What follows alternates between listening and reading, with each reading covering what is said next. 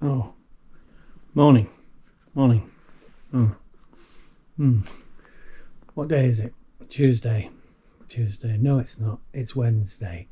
I'm off out with Steve on another PR call. Now, where are we going today? Hang on. Hello? Yes. Okay. Understood. Okay. Yes. Bye. It's Leicester.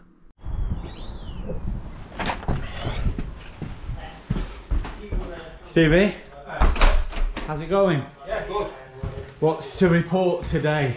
Well, I've just made the butties. Lovely, nice. And the flask. Yeah.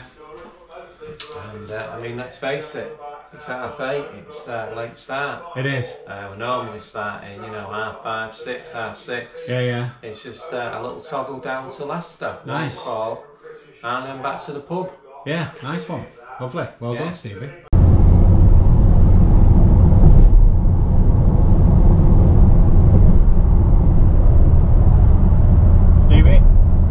Steady.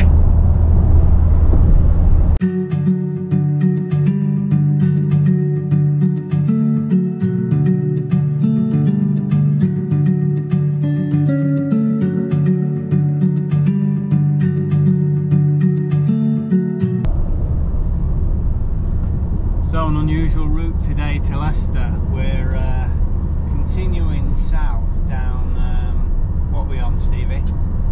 On the M6. M6, yeah, that's it. We normally come off, sort of cut across through Stoke, A50 or whatever it is.